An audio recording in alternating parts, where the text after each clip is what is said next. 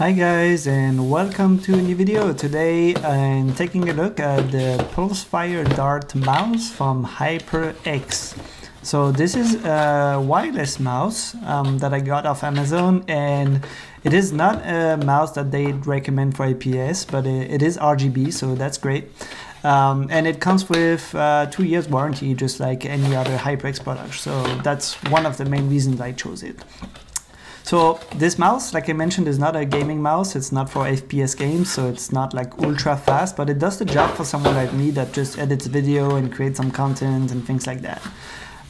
So in the box, there's nothing special. You do have like a warning there about updating the firmware when you turn it on, and this is something I'd recommend you do so you can adjust some of the lighting effects and things like that.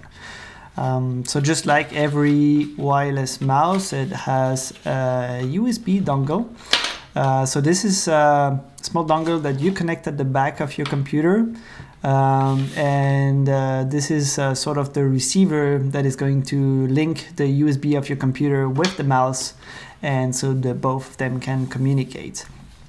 So the mouse is all black. It's pretty sleek. The buttons are made of plastic, and at the bottom you have a small on-off switch. I'll get back to that. Of course, you got some user manuals, papers, and other things. I don't know why they put so many papers in there. It's not really any useful. I don't know about you. I mean, and then yeah, so this one is okay. So user manual, which cables go where. What have you got in there? Okay, oh, and then it's all the warranty papers and all that stuff. Right, okay, so let's put that one aside. I'm really bad at this, folding. It's kind of like, you know, folding maps. I don't know, I never could get my head around it. Oh yeah, and then you have a little pouch there, or like a little box at the bottom of the packaging, and that's where you have a USB cable. So this is something that you will need, because basically with this mouse you can't update the firmware without the USB cable. But this is pretty cool because it basically also serves as an extension, which is useful when your PC is under the desk and the wireless reception from the mouse is not so great. So you can just have that hooked to your computer, and it sort of has like a little rubber thing so it doesn't slip away. It's not like I'd probably double-side it with some tape to my desk. On top of the mouse, you have a small button to change the colors effect, and it just sort of resets it to a new color by default. So I'm assuming you'd have to use the software, and I'll probably make a walkthrough video for that later. So yes, on the sides you also have two buttons. That's pretty usual for every mouse nowadays, so you can configure them to do whatever you want. By default, it's kind of like stuff like page up, page down. And then in the front, which is really cool, and props to HyperX for that, Type-C USB. So this is great. And the way the Type-C works is that you just remove that little adapter there, and then you connect your Type-C at the front of the USB. So HyperX, please just drop all your micro USB that you have in other places, like that podcast mic I have on the side of the desk, and just use this Type-C everywhere. So on the bottom of the mouse, that's where you have the on-off switch, and then again, nothing special about that.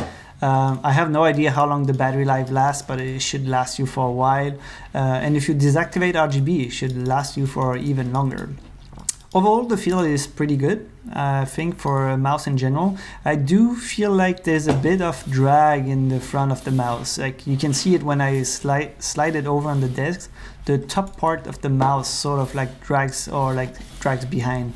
So the weight is not like super well, you know, super well placed around the mouse, but it is, I mean, it is not a huge problem. Cool thing also, like I'm just seeing now on the side, so you have some kind of like rubber, or like soft rubber pads, and that's nice. It feels good. It feels like you can squeeze your mouse between your fingers there.